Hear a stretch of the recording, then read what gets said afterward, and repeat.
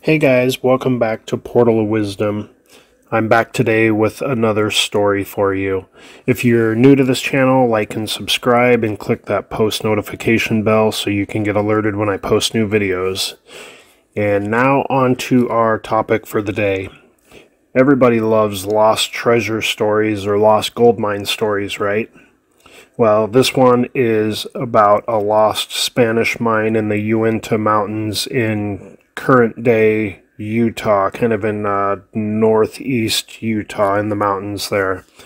So it has its origins in the early 1600s to begin with, when actually before the Pilgrims even landed on the East Coast, you had the Spanish here, and I believe starting around 1610, and after that they had established a lot of Spanish missions on the Rio Grande River, so quite a few different Spanish missions that they'd had up into the northern reaches of New Mexico, and in southern Arizona and stuff too. So they explored a lot of the mountain areas looking for silver and gold and trying to convert the Indians and stuff. So they went all the way up into, Utah, Colorado, Nevada areas. And so they had gotten up into the Utah area, or what would become Utah, and they had a mining expedition out of the mountains there, which are the Uintah Mountains. So this is around the 1680s or so. They had a gold mine in the Uintah Mountains in northeast Utah, and at least it may have even started before the 1680s, because I believe the 1680s were about the time that they were closing up operations for one of the winters, and they had their pack mules all packed down. The snow had started to come down. They knew they needed to get back to warmer territory and retreat back to their Spanish missions and stuff in the New Mexico area, where things were a lot, where things were a lot warmer, so they could get out of the cold, snowy mountains. So as they came out of the mountain, came down off of the mountains, into the valleys and canyons, then they got to an area where it opened up into a nice meadow, and the Ute Indians were there waiting for them.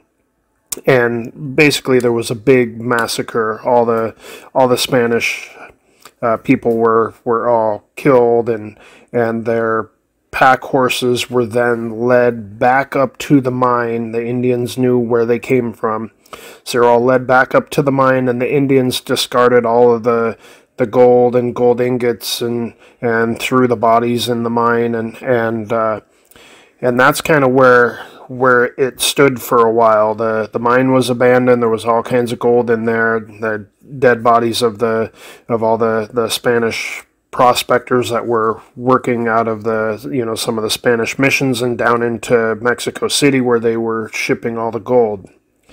And so nothing really happened for quite a while. And then in 1847, you had the Mormons that came across the mountains and settled in the area that would become Salt Lake City.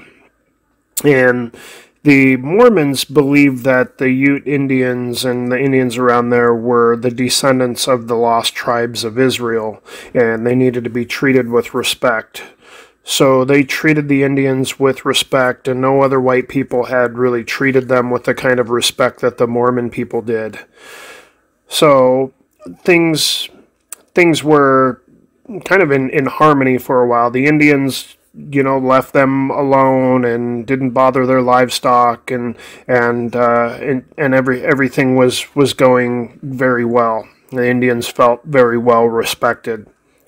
And when one of the sub-chiefs was in the little village of Salt Lake City at the time, this Ute sub-chief's name was Yakira, and he was in a little mercantile or store of some kind, and he observed some Oregon-bound travelers paying for some goods in that mercantile or store with some gold. So this fascinated him, the ability to use gold to trade for supplies. So Yakira, he went and he told the Mormon leader, Brigham Young, he said that he knew a place in the mountains where gold like that was used in that transaction could be found in huge quantities. So he told Brigham Young that he would take him into the canyon. And in this canyon, he would show him where this gold was coming from. So he took him into the mountains, into these canyons, and then I think up on the mountainside, and he showed him the abandoned Spanish mine. And he had told stories about his Ute ancestors being enslaved to work the mines by the Spanish, and he told of the massacre of the Spanish and all the gold ingots that were on the floor of this mine. And so he showed him all this, and then they brought some of the gold out. And while they were in the mine, though, Yakira told Brigham Young that he was not to tell anyone about this location. So he was being friendly to him because he was friendly to the Indians. So anyhow, it was supposed to be kept a secret. So a few years later, in 1853, Thomas Rhodes, who was a devout Mormon, he came to the Salt Lake City area. He had gotten rich in the California gold fields, and now he had more money than he knew what to do with, and he was devoting the rest of his time to the church. And Brigham Young went ahead and revealed to him the mine location, since he was an expert miner, and I believe Young needed some extra help to get some gold out of the mountains. And so he told Rhodes where this location was. He swore him to secrecy, and they were going to, work the gold mines together, and they would sneak off discreetly, and I believe there were some Ute Indian guides that, like 3 or so that would take them up into the mountains, and Brigham Young said that this gold was needed for the church and community, for their community to prosper. So anyhow, they go into the mountains, and they continue to dig out more gold and gold ore, and Brigham Young kind of has a little clandestine operation to create a small smelter in probably somewhere around the Salt Lake City area to turn this gold into coins for use in the community. So just a few people knew about that, and were in control of the operation for the smelter. And so they're going on these expeditions into the mountains, and one of the times, or every once in a while, Thomas Rhodes would take his very young son, Caleb, into the mountains. And the Ute guides, they went ahead and tolerated it, but Caleb was never sworn to an oath of secrecy. But he was a young boy at this point. So eventually, though, as quite a few more years go on, in 1869, Thomas Rhodes dies. So the Mormon Church talks to Caleb and says that he's to continue this operation for the church. And it's not said how he's paid. He's maybe paid by keeping some of the gold ore or whatever, but he's to continue the operation. And so he knows where this location is. So at this point, only Caleb knows the location, and a few elderly Ute Indians.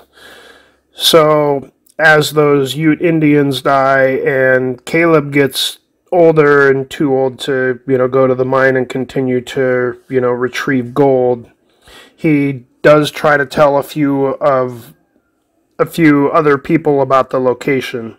And he supposedly drew 3 or 4 maps to the location, but they haven't been found.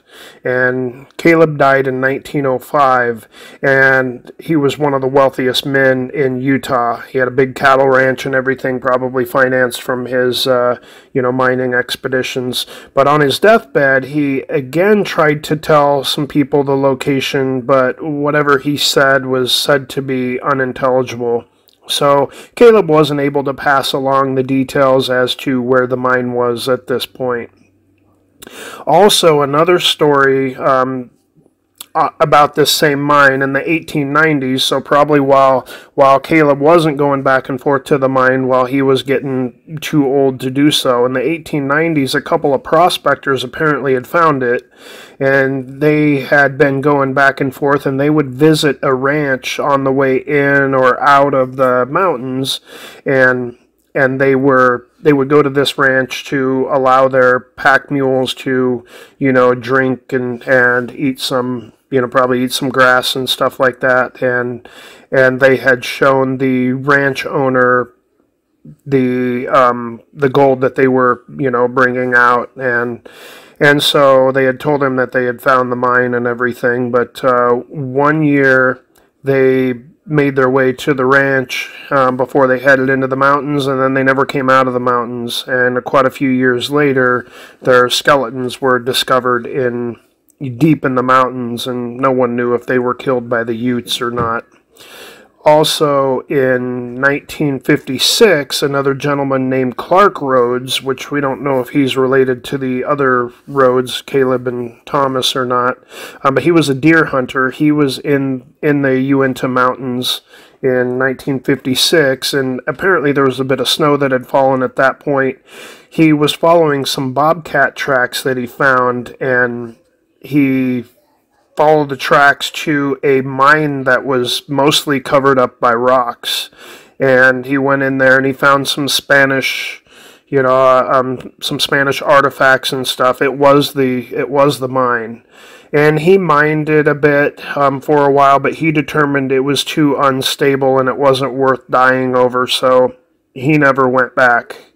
In 1988, 2 Ute Indian boys showed up with some of the gold ingots that were from the mine, but they wouldn't tell where they found them because they feared retaliation from the leaders of the Ute tribes, so they never did speak about where it was they found them. But that's actually 88 isn't too long ago, so there may be some people now that maybe know where it is. But there's been a lot of prospectors in these mountains looking for this lost mine that's supposed to be very rich in gold ore, and there's been a lot of people that have died in there, real similar to the Lost Dutchman gold mine, where other people may be in those mountains, and there have been some bodies that have been found with bullets in them that, maybe someone thought they were getting too close to their spot where they think they're close or whatever. So anyhow,